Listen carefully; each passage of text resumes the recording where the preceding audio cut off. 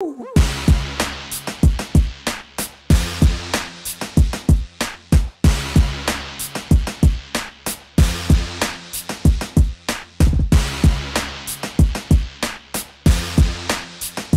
we made it to episode number 122. Oh, wow. Thanks for watching every single one of those. Yeah, we know you have. Yeah. I'm Chmielewski. My name is Ken Hunnemeder. Special guest. I'm Joe Cannici. Yeah, we have kind of a special treat for you homebrewers out there. Joe here is the developer of the iPhone app. You can get it on the iPad as well, iBrewMaster. Yeah. So basically, it will help you track along your brew day, and you can tell us more about that. But it's a nice little tool. I used it actually yesterday, and had some great success with it. So tell us a little bit. Well, first we get to go along with yeah, talking. We got Ken's beer here. Yeah, since we're doing kind of like a homebrew type of day today, this is my milk stout that we poured off the nitro tap. So cheers, guys. And this is the Expiration Milk Stout? The Expiration Date Milk Stout, yes. So you are yourself a home brewer, and also kind of like a techie computer guy. So between the two of you, I hope that I can keep up with all the computer talk. I do like to drink beer, but don't know too much about computers. But you were telling an interesting story about how you kind of came up with the idea for even just doing the app in the first place. Yeah.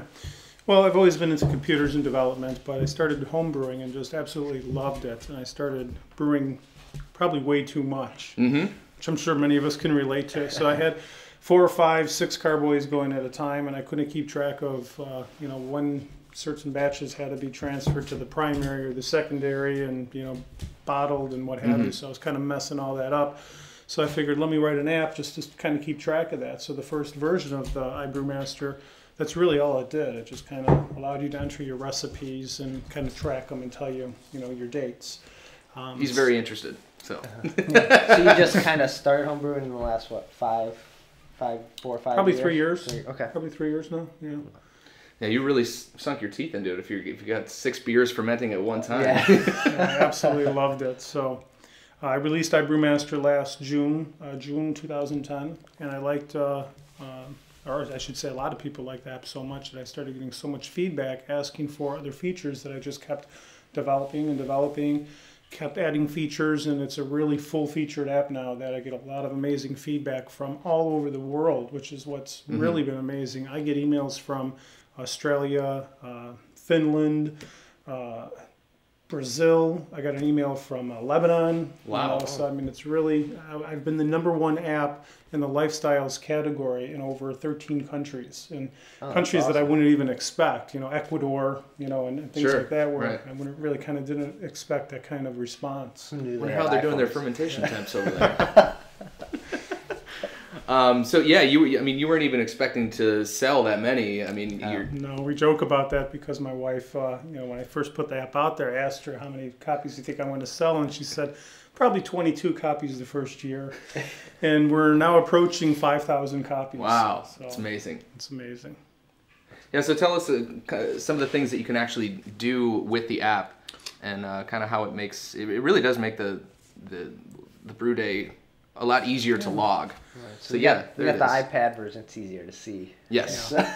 iPad version is really nice. It's really slick. That's what I primarily use just because of the extra screen space and being able to do things. So first of all, iBrewMaster comes with 50 recipes pre-installed, and then there's these add-on packs. Right. You can instantly have up to 330 recipes. Right, yeah, that's also a nice thing if you're just planning on, I just want to brew today. I don't know what I'm going to do, and you can just flip through it. Even for a good base recipe, you might want to just pick a base recipe and start modifying it, and while you do it in real time, you can see how your changes to the recipe affect everything, like from the original gravity, final gravity, the alcohol content, your IBUs, the color, You know, even down to the calories. Not that we're too concerned about that.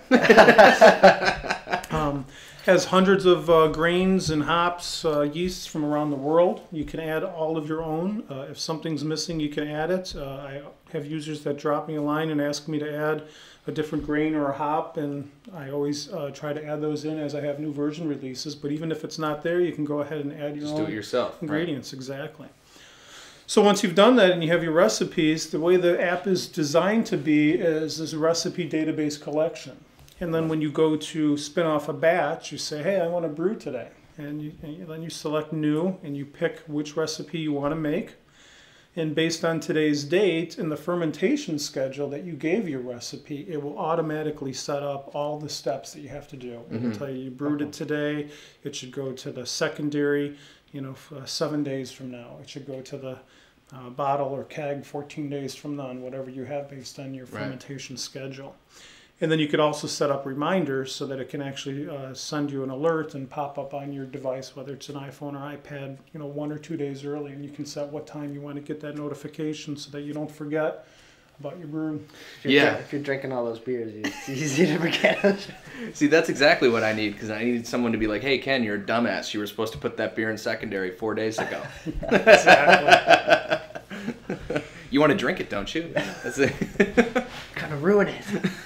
So after that, I started adding just more and more features. I added a recipe sharing network. So even if you don't want to, purchase the add-on recipe packs, I have a free recipe sharing network that users from around the world, you can take any of the recipes that you've put in the device and you can upload them for free. And any other iBrewMaster user can connect to that network, browse the recipes that are posted. I think we have maybe 150 that are posted already, and you can select it and download it directly to your device. Can you see which user shared it, or is it just kind of collective? I keep the user's information private. The only thing that we do post is the username. So when you create your account for the recipe sharing network, you just choose a name, BrewMaster, Okay. So then you can be like, and there's Ken's beers. Exactly. I know the last one I brewed of his was really good. I'm going to do this one. Okay. Exactly. Yes. That would never happen, obviously.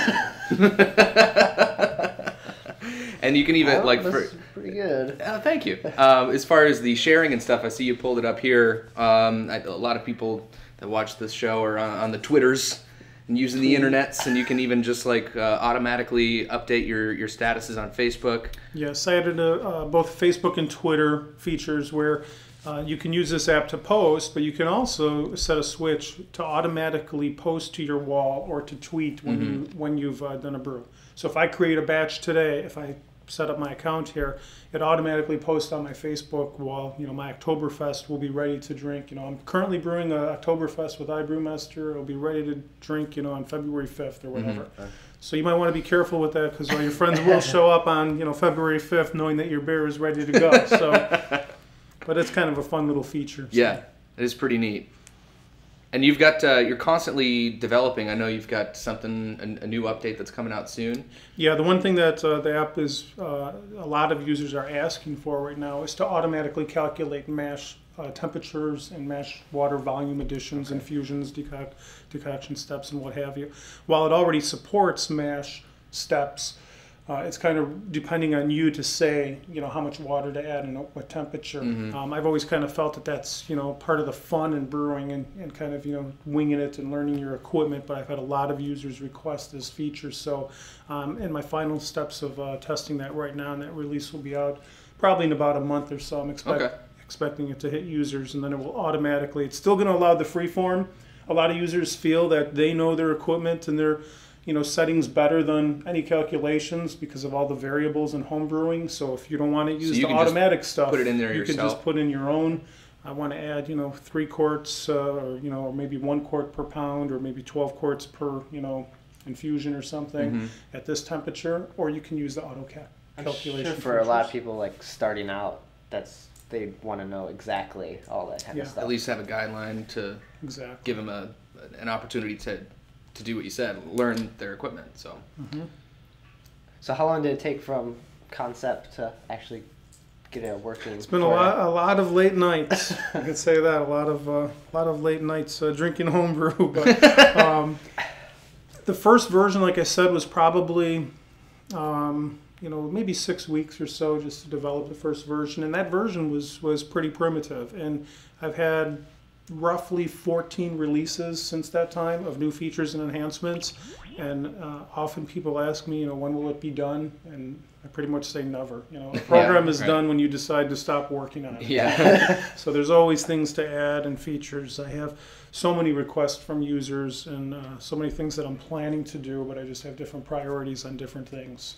Well, I'll tell you what, this whole process has probably made you pretty quick at doing all the programming, because you have like 4 days to do. This is the man that's going to develop, or has developed, the new HopCast app. So he kind of just showed up today, and we're like, well, let's talk about what we might want to do. And he's like, well, why don't I just show you? He already had it done. So yeah, cheers to you on that. Thank you. And we'll drink to that. It's a nice work. Yeah. I didn't even start out to do this. I started out just it was a fun little app I put together and threw out there, and thought, hey, I like brewing and I like programming, and I was messing up my steps, so I put it together for myself and thought maybe this would be useful for some other brewers, and it just took off. So, yeah. Considering that success, I probably will be looking at Android version sometime in the future. Cool. And you've got quite a little bar set up at your place, from what I hear. Yeah, what's going on over there? 2 triple taps. I got 6 on tap right now. Puts my place to shame. But like I told you, I brew more than I can possibly drink it. But I think that's what it comes down to. I just like brewing and like having all the different choices on tap. Yeah. So, right. So what's currently in the fermenters, or what do you got brewing now? Right now on tap, I have, I'm trying to think, a Blue Moon clone, a Saison, a couple different wheats. I like wheat beers, an Oktoberfest, and I just brewed Le Fin de Mon, which is my favorite. The favorite. Yeah, that's quite a good beer. Is that recipe uploaded onto the server? No, it's not. Actually, I got a clone recipe from that's something I guess we didn't touch on. One of the other features I have in here is suppliers. I get a lot of emails from people saying, hey, do you know where a good supplier is? Which you would think today with the internet, it's so easy to find a lot of these reputable suppliers. But people are lazy.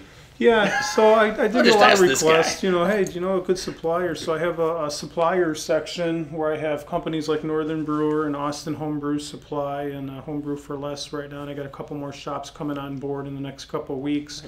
Nice. So actually, I think I got the Le Fin de Mon from Austin Homebrew Supply. It's a clone recipe. Okay. But if somebody has a good recipe, it tasted really good going into the keg. It tasted almost complete, which I was really shocked at. So I'm expecting, no need to carb it. Yes, that's pretty much what happened with the first glass. So, but I am expecting that one to be very good. But I would absolutely love for somebody to post, some of those recipes on the sharing network for everyone to share. Well, cool, very good. I mean, the app is amazing. I can't wait to actually do more with it. Obviously, I've just started with my actual brew day, so logging all the secondaries and all that kind of stuff is going to be fun. So thanks so much for coming on the show. Thanks for having me. Appreciate it. Really, really kind of a cool thing, and thanks for creating that little app for us. Absolutely. That should be out shortly. Joe Cannici for all your app needs. And thanks for watching.